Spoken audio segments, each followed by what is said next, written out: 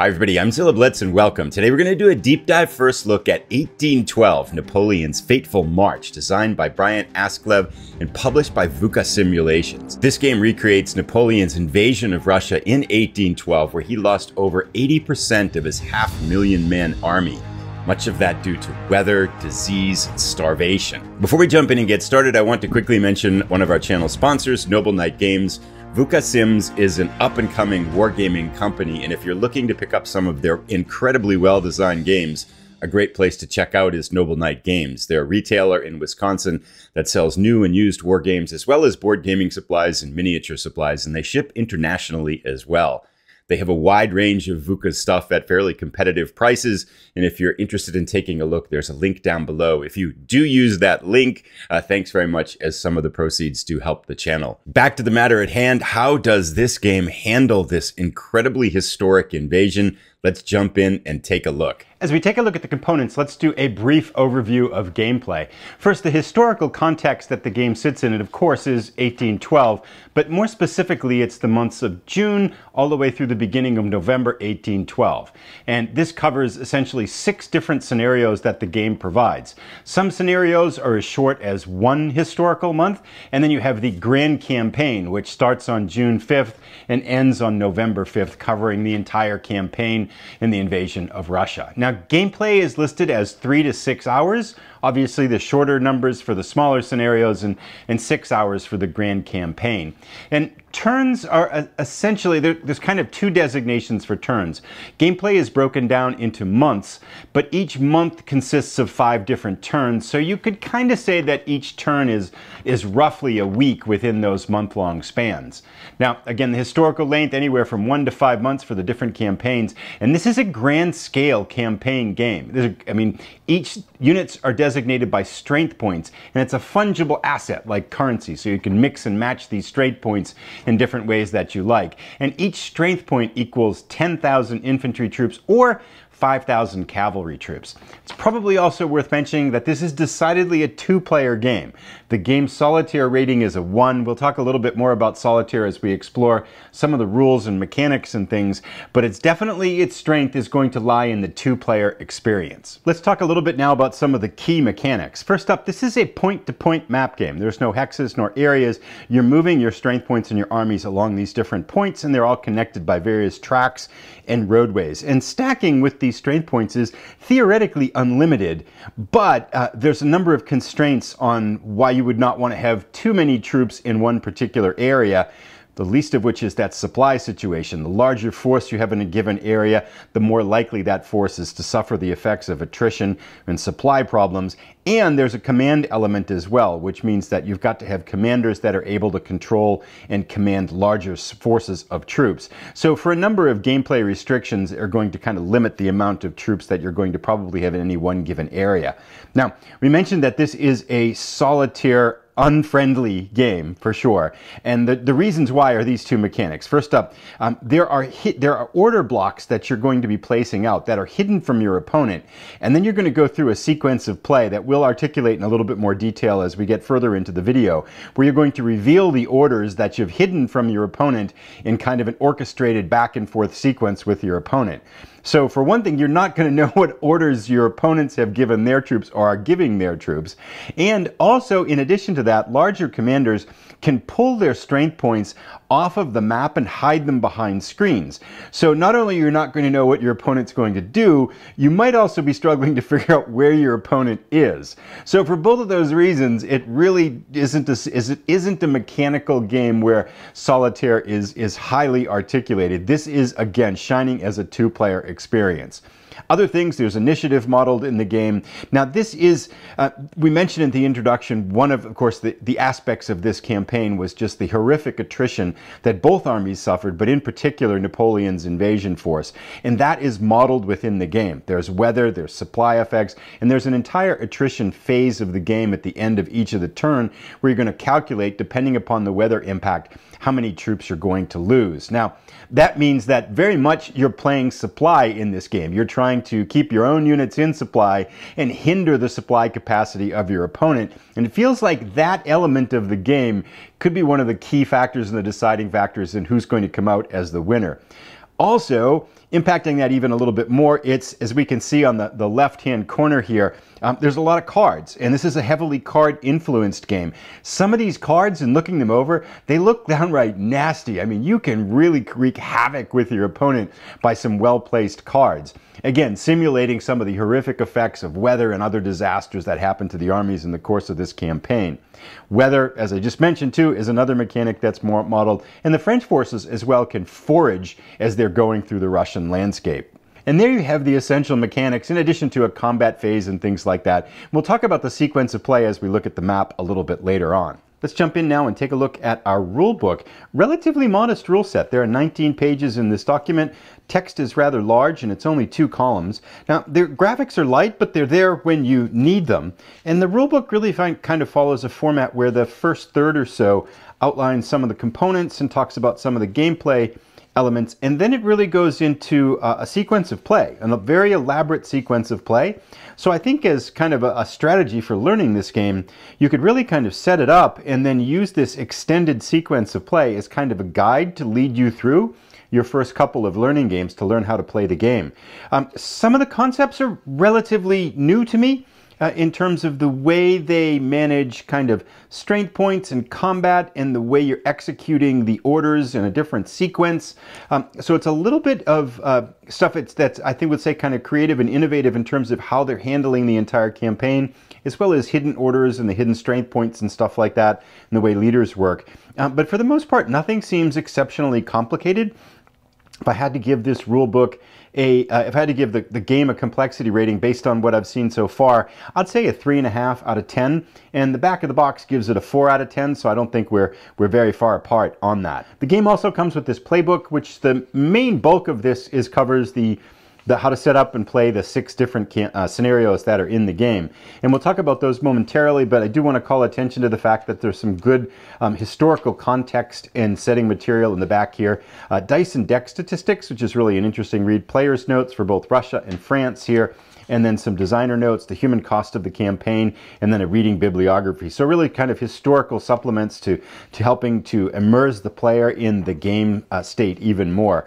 But the bulk of this, again, is the 6 different scenarios that are there. And these scenarios, there's one 1-month scenario, 2 2-month scenarios, a 3-month scenario, a 4-month scenario, and then the grand campaign is the 5-month scenario that starts in the June 5th and goes all the way to the end of November here.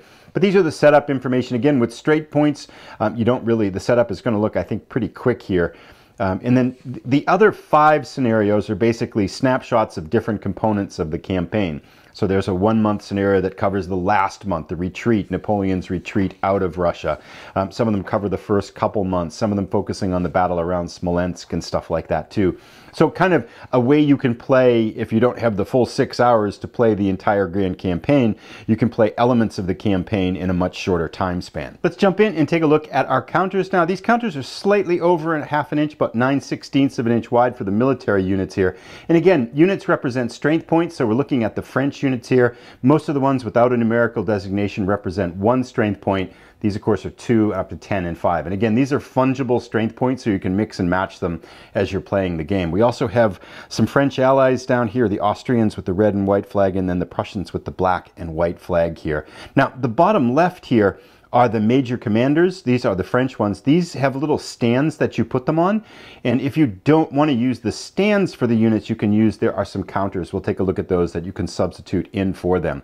But these basically are going to represent a vast force because you can hide units behind the commander's screens that we'll take a look at. So if Napoleon has troops attached to him, those are all going to be hidden, and all you're going to see on the board is basically Napoleon representing what is probably a large army, but you don't have a very good idea if you're the opponent. So again, getting at that idea of hidden force and hidden orders here, a lot of ambiguity to kind of sort through as you're playing the game, which sounds like it's going to be a lot of fun challenges to deal with.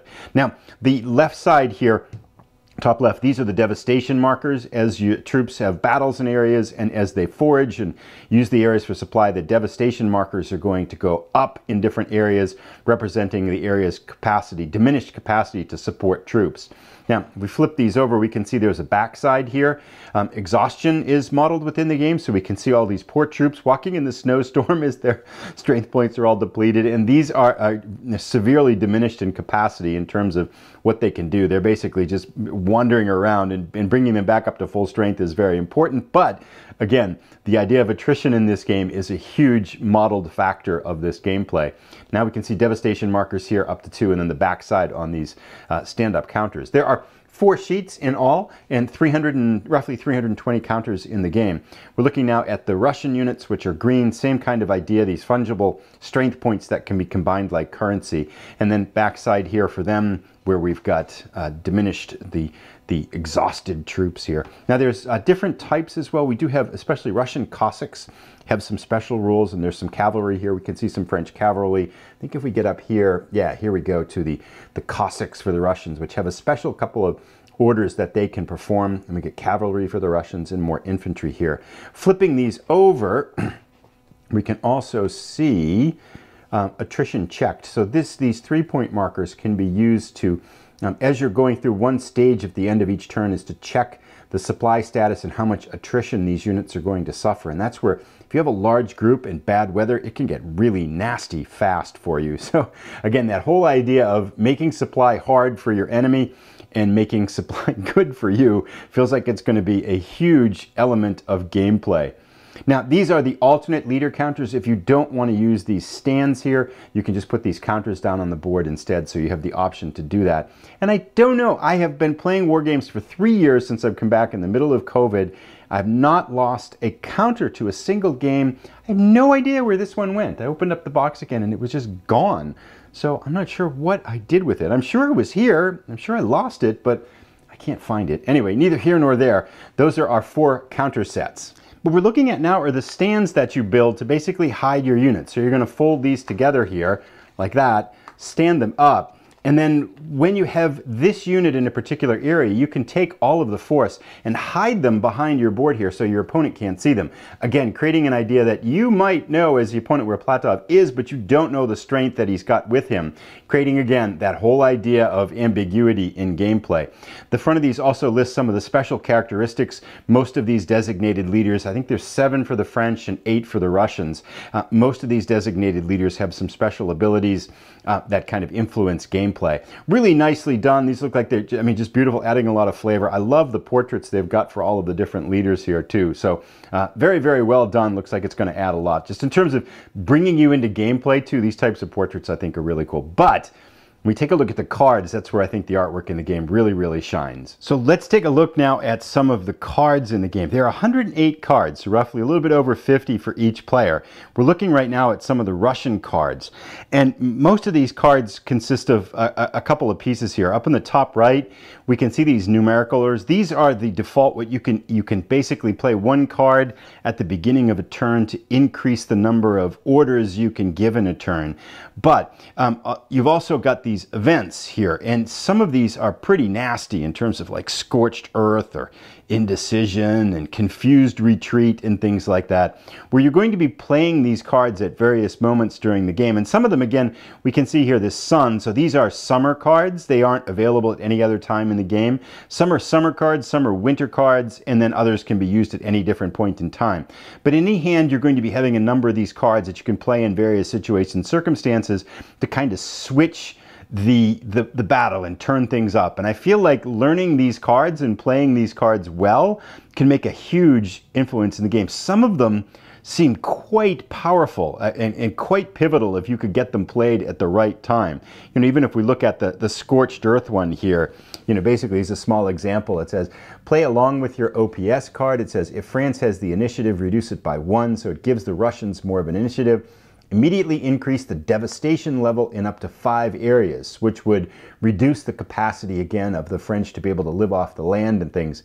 And they can be adjacent to any Russian strength points, and you get 1 evade order. So this again symbolizing the idea that, you know, the Russian forces are withdrawing back into the homeland and leaving burned earth behind it that the French can no longer kind of sustain their army off of. A lot of these cards do have those types of flares. And then at the bottom too, right down in this smaller text, we can see kind of historical context for the game. So really kind of tying you to how this card represents an action or an event or something that happened in the real campaign. So really kind of, I think these cards do a marvelous job both with their art and with this flavor text on the bottom to really kind of bring you into the historical story of this campaign. So these, I think, are just absolutely marvelous. And here we get a look at the French cards, the same kind of thing. And we can see down here, these with the snowflake, these are the winter cards, and then a bunch of summer cards here. There are, I'd say the majority of the cards can be used anytime. It just happens to be the way I've divvied them out here that you can see mostly some of the seasonal cards here. But again, we got War Weariness, Holy Mother Russia, Hard Marching, Energetic Leadership. The names so evocative of different things that could happen in this historical context with some really neat events, and then the flavor text down below. Also of note here is this dummy card. So at the beginning of each turn, again, you can be playing a card for its operational point value. If you decide not to play one for its operational point value, you can put down this dummy card to make your opponent think you're playing one to increase your operations and orders in a turn, but you're not. You're actually saving your cards for later. So you're always going to have that dummy card in your hand. So yeah, the cards here look like they're really going to be a huge element in gameplay, bringing a lot of replayability to, and just in terms of the ones that you're going to get in a particular game and the way that you can use them and the timing of them here too. So just a marvelous job with both artistically, historically, and I think in terms of enhancing gameplay with these card decks here. Let's take a quick look at our two player aids. Actually, there's four. There's two identical sets, one for the French player, one for the Russian player. Here we can see the sequence of play player aid. And again, as with Vuca traditional standards of quality, these are extremely thick and hefty player aids, really good heft to them and feel to them, high quality cards here. So this is the sequence of play. These are identical, it's just got a color difference, one for each of the players here, outlining the sequence of play. And again, I think following that sequence of play is really going to help kind of streamline gameplay and help make things easy to follow along and easy to learn here. Here we can see again the combat results. This is the attrition table where you're going to be factoring in losses due to weather and things like that. But yeah, these two are the same and identical. And then we've got one more pair here, which has the mapped legend on it for each player. And then on the other side, we get French leader abilities, Russian leader abilities, so that if you're wondering what your opponent's leader abilities are, you've got them all right here. And then weather, again, playing a big role in the campaign. Before we take a look at the map in general, let's take a look at some of the odds and ends here. These are the combat dice. The blue one here is for the French, and then the green one here is for the Russian. And one of the unique aspects of that are that some of these die rolls only apply during particular seasons. So in the summer, this 4 applies, and bigger number is good. So as the French are using this die here, they want bigger numbers. So during the French, in the summer, they get a 4. However, if it's winter, they get a -1, again, signifying their diminished capacity to fight well in the winter. Russians have some numbers on theirs as well. This one is if they're on defense, they get a bonus, but otherwise those numbers are treated as a 0. This is used for determining the weather and the attrition rolls there. And then these cubes here are where you're going to be building your supply depots on the map. So you drop these on certain cities, and that indicates that you've now got a supply depot in that location. More odds and ends to take a look at. These are the plastic standees for those tall leader counters that you can use. And then we have 2 sets of blocks, one green for the Russian and blue for the French. And those are used to put down your order stickers. So these are the stickers for those blocks. And again, you're going to have a certain number of orders per turn. You're going to have these stickers that are on one side, and you're going to be putting these down on the map to indicate the location where you're going to be giving orders, but your opponent doesn't know what those orders are. And you'll notice here that as well, there are dummy orders as well. So you could drop an order into a particular place as kind of a deception move so that your opponent thinks you're going to do something there, but really there's nothing going on there and your real activity could be someplace else. So again, yeah, these are the block markers and all of the ones that you're going to be using on those blocks for designating, in particular, designating orders in the game. And lastly, we come to our 22-inch by 29.5-inch mounted map. Very high quality here. I love the art style of the game in general. Just the blue and the green really seems to... the color palette usage that that Vuca Sims uses just really kind of always flows together so nicely. And again, I get kind of this stark feel, especially I imagine as you're drifting into winter and you're Napoleon's army foraging for food, you can feel almost the barren nature of the lack of resources for your troops as you're playing this game. On the bottom right, we can see the turn marker and then the victory point track. Victory in the game is determined by victory points, and those are calculated in terms of you're going to have some card effects that can impact victory points, battle results, and then the conquest of cities is the way the victory points swing. And basically you're trying to get more victory points than your opponent, and that's how you win the game. And I think there are certain scenarios that start with a certain victory point advantage to one player or the other, signifying kind of the balancing out factor of that. Now, I probably want to mention here too the sequence of play, because I think it's worth noting how the gameplay works. And as we kind of look at the map, and I'll show some close-ups, I'll just briefly touch on that. So each turn, each month starts with the resources phase, and that's where you're going to get replacements and different replenishment of your cards as well. And then you drift into, each month consists of 5 turns. So a resource phase happens once every 5 turns. And as you go into these smaller turns that each probably represent about a week of gameplay, they're divided up into 14 different stages. Now, stages 1 through 4 are where both sides are placing their orders, and there's kind of a sequence, a mini sequence of play for how you determine how many orders you have and how you're playing those orders. Then steps 5 to 8 is where you're executing your orders, mainly the move orders. So in sequence, both sides are going to alternate execute their forced march orders, then your cavalry patrols, then your marches, and then your evade orders. And then at that point, you come into the 9th step of the turn, which is where you're going to resolve your combat. And then after that, steps 10 through 12 are a rally phase, and then some Cossack raids. We saw those special Russian Cossack units. And then you're going to be placing any supply depots if you've got those orders in place and can do that. Once that's done, you come down to the last 2 stages, which stage 13, ominously numbered 13, is your attrition stage. And that's where you're going to calculate the impact of weather and the attritional losses per turn. So again, the gradual wearing down of both armies, but in particular, the French army, which can't sustain those casualties as well as the Russians can. And then the last one, 14, is you're checking your lines of communication, and that has some impacts on gameplay as well. And that's basically then a lather, rinse, repeat of those 5 turns before you go back to the next month, where you're going to start the month with the resource phase. So that's a quick look here as we look at the map in terms of outlining how the gameplay will flow. We can see on the map here too, we've got some fortresses. These numbers by some of the cities up here designate how many victory points they're worth. And then the communication, the transport lines, there's things like bridges and there's tracks. The smaller ones that influence supply, those are less able to provide supply, different components in here. And you've got your border edges that are kind of off the map ones that provide supply for you as well. But the supply conditions in the game seem pretty harsh. You really have to be on top of your game to manage that well. And with that, we've taken a look at 1812. The last thing I want to mention a little bit is that just kind of a couple of thoughts on solitaire play. The game box gives it a rating of 1 out of 10 or 9 or something like that, which is basically saying don't bother. Don't bother playing it solitaire. I feel like it's not quite as ominous as that. Like if you really wanted to, I think you could compromise some of those hidden aspects of gameplay, do your best to play both sides, and probably manage this as a solitaire experience. I will probably give it a try at some point, but I definitely want to play this 2-player because I think that's where it's really, really going to shine. I do think if you were determined, you could probably play it solitaire. I'd probably go more like a 2.5 on the solitaire rating. If you say, okay, I'm going to play to the best of my ability, regardless of what I know about the other side, I think you could make it work. But it is very clear that this is a game that is designed specifically for the 2-player experience, both with the hidden orders and the hidden force pools in terms of your leaders taking some of the units off the map and things.